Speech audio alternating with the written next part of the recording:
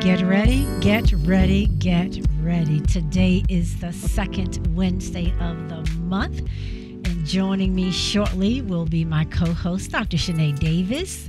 But first, I want to say thank you to those of you that tune in to In Touch News Radio. Remember, you can go there right now, live, and catch the show, enter your comments, and give us a chance to respond back to you.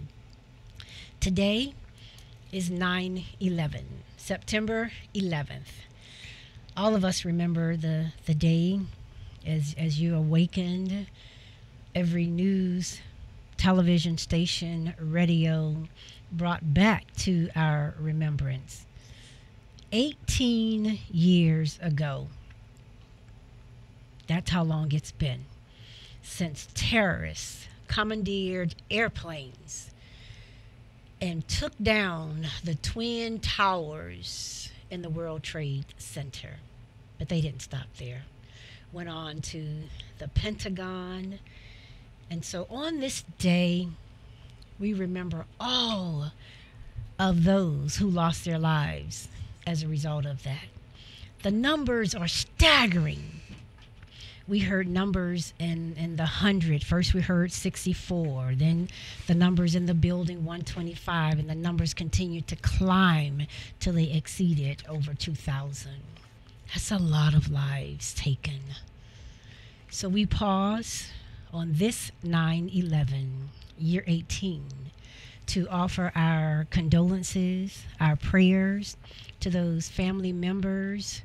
Certainly, thanks to all of the first responders. And here we are, 18 years later. Most of us can remember where we were. I was actually in my office and was able to catch the news as it was happening and coming through. And so I can now turn to my co-host, Dr. Shani Davis, and say to you, where were you on 9/11, 18 years ago? Hi, Cheryl. And on this somber day of remembrance, I actually said to my daughter this morning on our way to school, I remember where I was at this time today as at 8:46 Wednesday. This day 18 years ago, as the first tower was struck, there was a little bit of disbelief. And I was at an office. I worked in an endocrine office in Tallahassee at the time. And I had just discharged a patient. And, the office, and, we were all there. And like, did you hear what happened? Yeah. Is that real? No, that didn't really happen. So we start to go about the business again as the phones were starting to ring. Mm-hmm. My husband called and said, "Hey, did you hear about this?" And in Tallahassee, as the capital of Florida, during the phone call, the second plane hit. Yes. And Tallahassee started to shut down. It was surreal. Obviously, we didn't have the same Wi-Fi, and we were still on the analog system for cell phones and communication, etc. So we went to a TV to see what was going on. But it was a surreal day of disbelief. Absolutely. As, everyone around you sort of, wrapped their head around the events of the day, and in the the state's capital of Florida, watching it shut down. And you were actually in an office, and I was in my office, not in a corporate setting where I could have conversation with other individuals. And for that one moment, I was like, oh, man, I wanted to be where I could exchange and communicate with others, and because it was so surreal. And for the rest, all throughout that day, it was just so difficult to grasp. Right.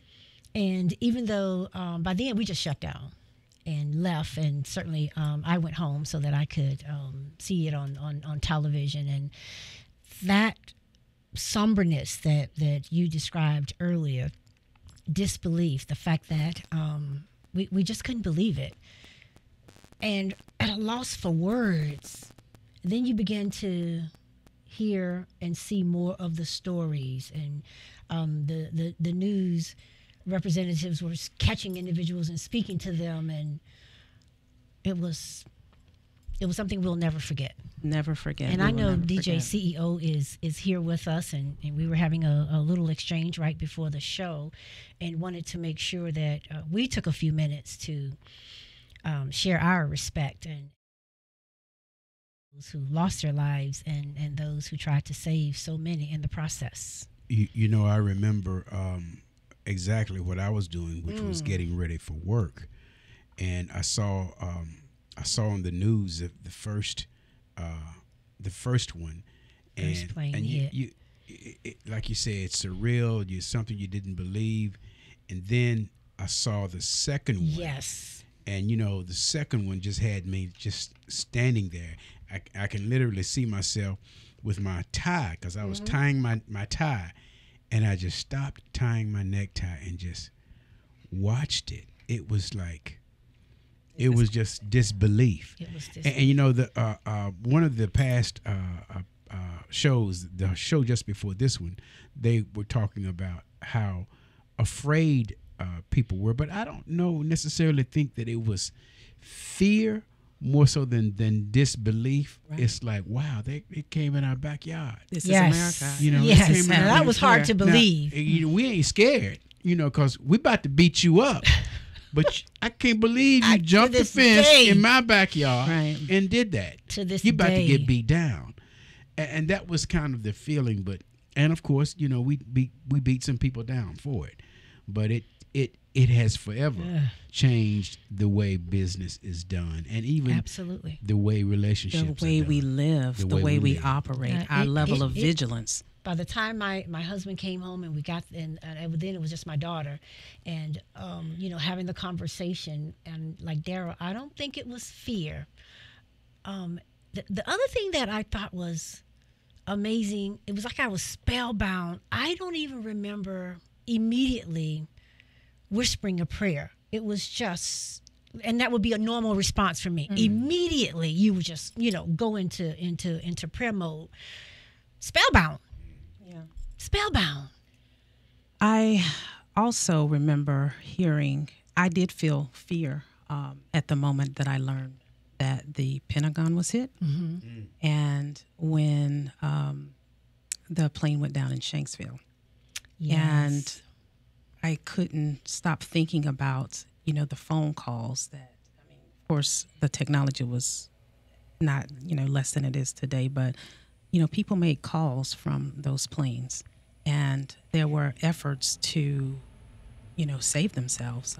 People that perished on those planes, and then hearing all the names afterwards and Oh, my watching gosh. countless news stories afterwards. Not only did it at the moment give me fear, I had fear for you know, a few days, and to some degree, you know, a few weeks after that. My first plane ride was in October, maybe about had to be about maybe 3 weeks. I knew it wasn't October 11th. It was like maybe the first week of October thereafter. And I was going to Chicago for a diabetes pump, this, that, or the other. And Julia, my husband, was going with me.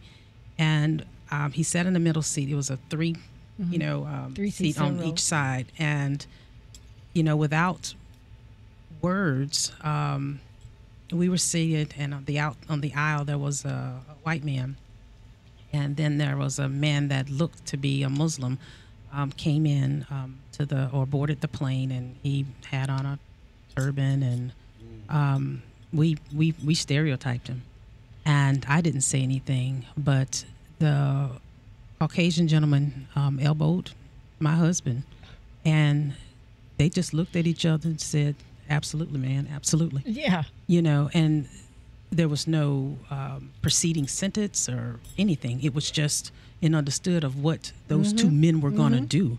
But our whole mindset, our whole way of viewing the world, viewing those around us, viewing who's a risk factor for our safety. Everything changed Absolutely. on today, 18 years ago. So, as I listen to the two of you talk, and the feelings are just seem to just kind of come back right here at us, and you can almost remember exactly what you had on and what you did for the rest of the day. You may have been on a plane about a month later, but it was a long period before I got on the plane. Mm-hmm. But you better believe that was my thought. and our youngest son, who at the time was wearing this beard and the way he looked, poor fella, he light-skinned black man. Yeah, he caught it. He caught it as he was trying to catch a plane. But here we are. And so we wanted to certainly make sure we got a chance to express our thoughts and feelings, and they're real. We're feeling them as I look at each of you and listen to you tentatively describe what happened on 9/11. It's still hard to believe it was 18 years ago. But there was something there was a lady. There were so many stories from different individuals, family members, but there was one lady that thought she awakened with what she surmised as a bad day. A bad day. Nothing was going right for her, and she was going to be late for work, and she had difficulty taking her baby to school. Everything that could have come her way impeded her from getting to her job. And it wasn't until after all of that happened, and she said, wow, she said one of her guardian angels was with her that day, and stopped her, because she would have been right there. Her building was, matter of fact, where her office was positioned, she would have been one that would have been taken out. But she was late to work that morning. But as I read her story, what resonated with me was sometimes when things are happening in your life and you don't know why, or you may have been stopped by a train or a traffic light, I've learned to just take a breath. Yes. And I say, okay, Lord, slow your roll, girl. All things work together for good. But I'm telling you, from that day till yes. today, I'm done. I'll get there when I get there. Yes. Thank you, Jesus, for whatever you are saving me from. Thank you all to those of you who are joining us on In Touch News. We're streaming live on Facebook, and as Dr. Davis was talking about the Lord, we were praying mightily that the Lord would touch our equipment and our program and make sure that you got here okay. Yes. And so we serve an awesome God, and we're here today because we serve an awesome God, and He's the reason that we're here and we're able to communicate with you every Wednesday. Absolutely. 12:31. So my girl is here. She's in the house rocking her new do. I think I changed my hair One of these month. days, I'll switch it up, but not often. It's absolutely beautiful. Thank you so much. You know, I forget that I probably do switch every month. And that's okay. That's a good thing, girl. That's a Sister good Lots. thing. It's called Sister Lots. Switching Up Styles. Because we can. Because we can. Shout out to switching it up right here on the 5508 campus. So here we are, September 9/11, and it's a Wednesday. It is a Wednesday. It's hump a Wednesday. Day. And hump day. Yes. Well, there's a lot to talk about. Also, we will be focusing on, let's see, bringing awareness to prostate cancer, Indeed. but it's also cholesterol awareness month and baby safety month. And I thought about babies when you were talking about your young one. She's a lady. She's a young lady. Beautiful young lady. 20 every day. Huh? 20 every day. Well, 21, 22, 20. Yeah. Well, wait a minute. You know our standard saying. I know, but if I'm 28 and you're 25, your baby can't be. Call it what you will. We love the Lord. And He's an able God. Yes. Only God can Only turn God. the clock around. And Come so on, Jesus. We on, feel that Jesus. way. And since Jesus is in the building, let Him have His way. We'll stick with... Girl! What did you have for breakfast? Wheaties? Actually, we'll get to that in a bit. So September is prostate. Yes. Yes, Cancer bring us back to where we're supposed to be. September is Prostate Cancer Awareness Month, and that's something that I love to talk about. I do not have a prostate, but it's okay if for Two everyone. of us in this room do not. Oh, no prostate. That's right. So if you do have a prostate, or if you know somebody with a prostate, We love our husbands. There you go. If you love somebody with a prostate, or know somebody with a prostate, y'all love me. Indeed. We love you enough to talk about it, to bring the conversation to the dinner table. That's what we're talking about today, bringing that conversation to the dinner table to help to inform those that we love. And when we know better, we do better. You know, when Sherryl said that you were doing the show on prostate cancer, I said, I got to go pee. Oh, my gosh. Oh, my goodness. To make sure that you don't listen, to make sure that we don't miss a moment, one, but also making sure that stream is hitting targets and it's not hitting your thigh or your shoes or anything like that. Davis, he's doing good because he didn't leave. Well, that's awesome. He didn't leave. That's even more awesome. So we'll be talking about some of those symptoms. There's no sense of urgency that's there. But let me get on with a few statistics. Now, you know that my PhD is my doctor is PhD, which means I read a lot and I understand a lot. I like to look at a lot of research, be involved with it when I can. But I'm a nurse practitioner, certified diabetes educator, and chronic disease manager with Your Best You, personalized primary and diabetes specialty care. Y'all check her out. So I make sure to give sources. I don't give advice. I tell my patients this all the time. I don't give advice. What I do is give you information to help you make informed decisions on your own behalf. We are the managers of our own health and the experts on our life, what brought about our risk factors, and our state of being. So we want every patient at Your Best You, personalized primary and diabetes special care, to leave better than they arrived, empowered, engaged, and activated. The sources that I am going to speak from today are the Cancer Center Treatment of America. You can find these things online, of course, the CDC. I love that. But also, most people don't know about the SEER, which stands for Surveillance, Epidemiology, and End Result Program. It is a NIH database. You can just Google it and find information on really any cancer, its prevalence, its incidence, who's most affected, the survival rate, et cetera, et cetera. And, of course, it's Prostate Cancer Awareness Month, so without any more chatter, I want to share that prostate cancer, for the most part, is very, very survivable, and finding it early is the key. These statistics from the national database are up to date up to about 2016. So a 5-year survival rate for a gentleman with prostate cancer, with a diagnosis of prostate cancer, is about 98%. 98%. So this means that when you find that there's a problem, you get it addressed. There are many options out there, and there's a good chance that you'll live.